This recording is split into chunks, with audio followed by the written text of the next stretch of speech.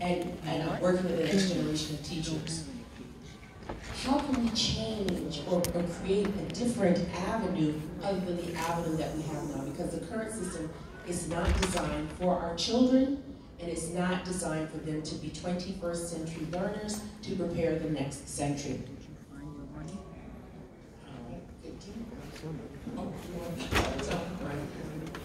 I'll give my point, which is that you have to change the individual's decisions.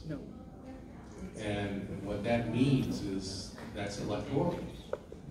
And so everything feeds together. That means the school board members, and it means the individuals who allocate funds, who are most likely the legislature. And so, yes. Well, when you think about it, many schools get funding from the state. And many schools get funding from not just the state, but nationally. And many of the decisions, the school board makes some decisions as well. So all of that has to change. And I think that's part of the problem that we have now. In order for there to be a revolution, you have to change all of it. You have to change the mindset of every one of those levels. Part of it is, and it was mentioned by the superintendent, how the way the system is currently set up, this college and career readiness, it excludes many of those other items that many of our students need. It does not take into account that student that may not be going to traditional college. It doesn't take into account technical schools, those 22nd century values and ideas and things they need to learn. It doesn't take that into account. And it does start from the top. It does start from when you put an educational secretary in place with no educational experience. That's what they do. And when they're the ones leading to set the policies that are trickling down to the states, and I can't just blame her because the policies put in place previously by the president I love and still love, his education secretary came from New York, who came from wherever. He shouldn't have stayed in New York, but he should have stayed wherever he was, because they didn't put policies in place from a position of a knowledge of best practices and what we need to make our students better and better prepared to exist and survive when they graduate. Okay? We're going to take one more point on this, and then we're going to move to the next. One more on the same subject. Okay, you all say. Do you have your hand? Yes, all right. Let's move on.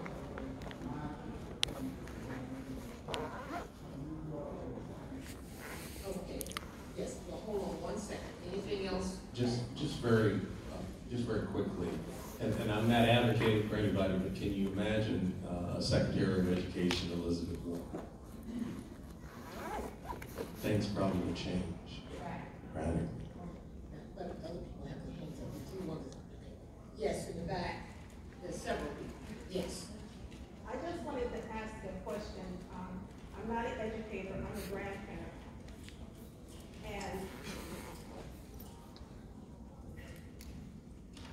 And I'm sure I have a different point of view than all of you here. My name is Joy Spencer Campbell. I'm from California. My children attended public school and was always strained. I was pulling them in and out of private and public school. Now in California, we have public charter schools. My grandchildren attend those. The NAACP has issued a moratorium on charter schools. And in that moratorium, it says that you can close a charter school even if it's doing well, based on the finances of the school district. That's a concern. I'm sorry, that's a concern for me as a grandparent. Because my grandchildren, they're doing well. They're African American children, and they're doing well in the system. So I just wanted to know.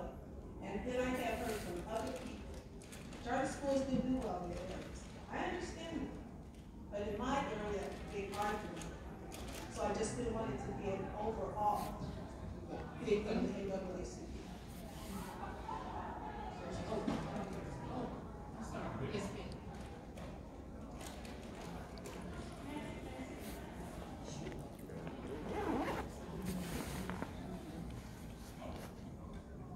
Good afternoon, thank you. My name is Roxana Marishi. I'm the education chair of the San Jose Silicon Valley NAACP.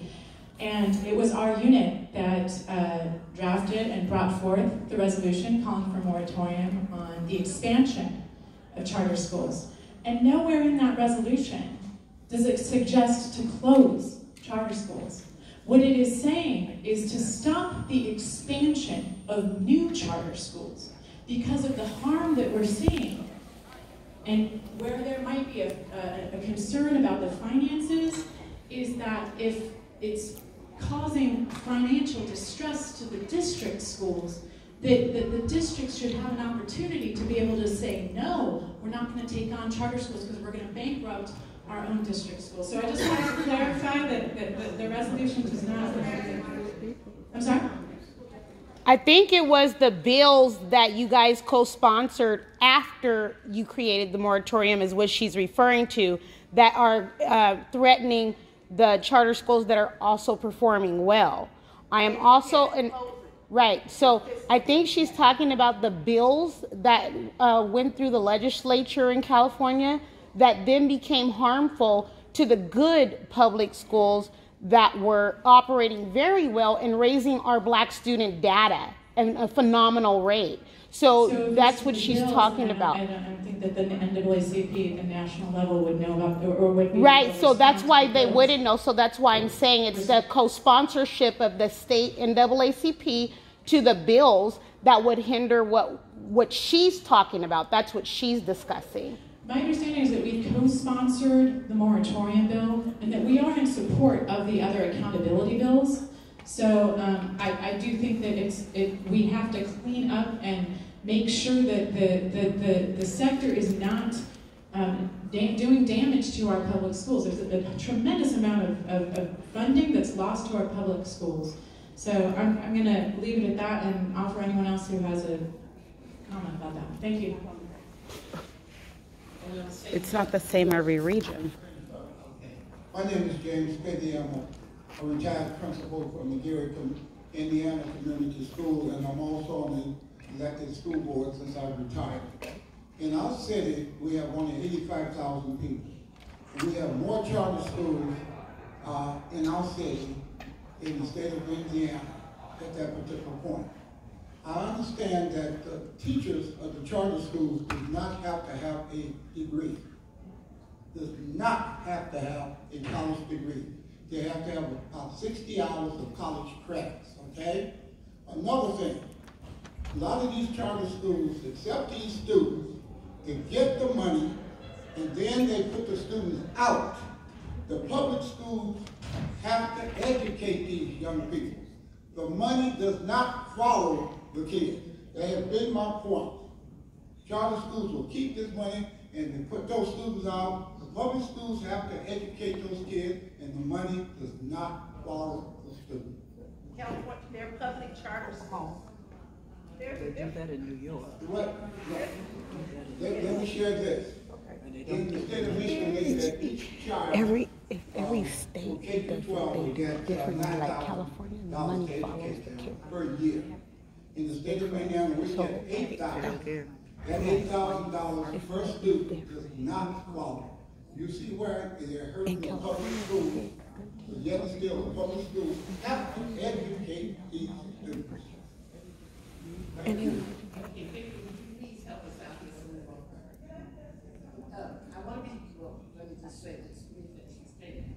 The reason I was calling on Victor is that he's going to speak on behalf of the NAACP, so any information that's building out there that's not accurate, he's going to be sure to bring it up as it relates to charter schools and what our teachers were when we made our applications about. So that moratorium calls for a moratorium on for-profit charter private charter schools. It does not call for a moratorium on all charter schools, but it does call, as have resolutions during the last decade, increasingly, it's called for accountability for every charter school, just as we've demanded accountability for traditional public schools.